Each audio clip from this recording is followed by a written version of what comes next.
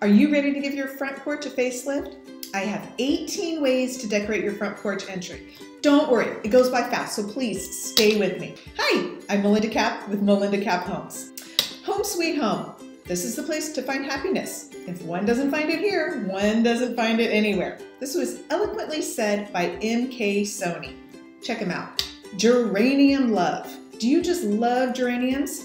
Then this is the front porch for you. This Italian villa-inspired entry uses a variety of old and new containers to hold red geraniums, rosemary, and temporary evergreens. So grab yourself a glass of wine and toast.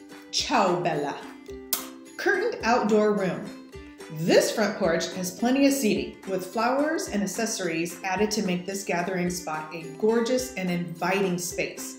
The extra long drapes add a breezy complement to the graphic blue rug and the blue ceramic garden stools. Incorporate the unexpected. I think this may be my all-time favorite right here.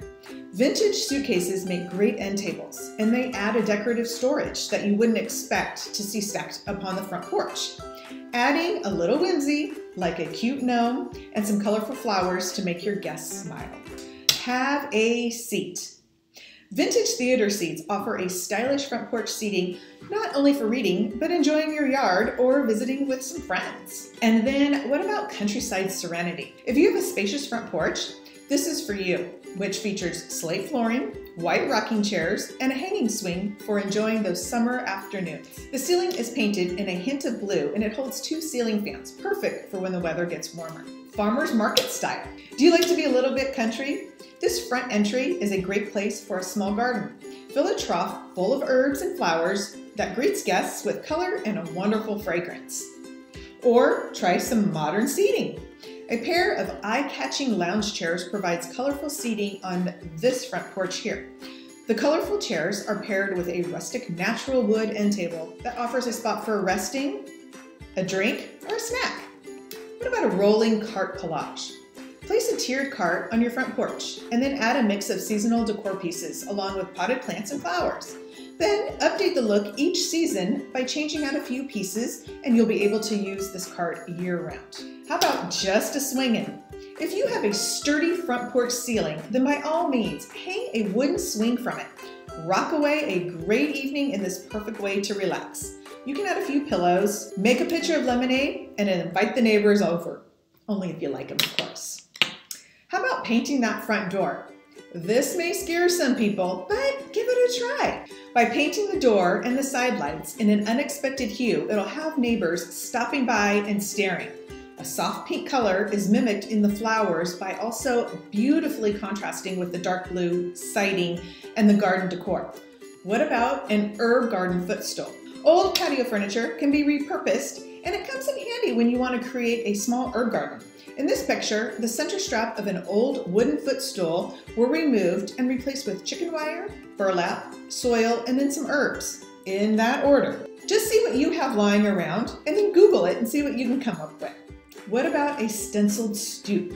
Boring concrete got you down? Grab a can of paint, a plastic stencil, and a few hours of elbow grease to totally transform the look of your concrete entryway.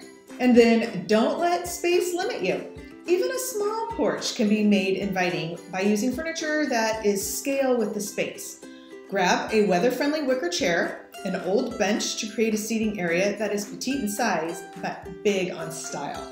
Is blue for you? A blue ceiling on this open-airy front porch complements a graphic blue and white rug. Use traditional wicker furniture, floor-to-ceiling drapes, and a flower-filled hanging basket to complete this super charming design. What about a privacy wall? We have all heard of them, or have them yourself, nosy neighbors. Here's your chance to block them out, but in a very cute way, and they'll probably never notice.